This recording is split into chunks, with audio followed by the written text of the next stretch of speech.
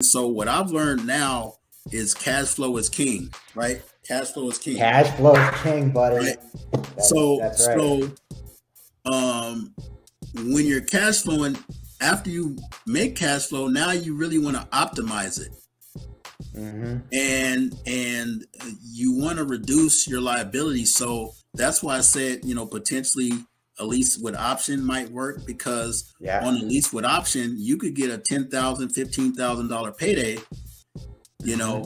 You could charge a little bit more in rent per unit because they have an interest in buying a property at some point.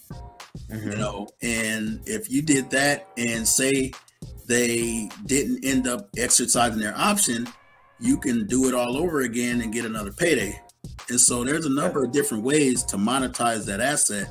It's really gonna come down to what your debt situation is,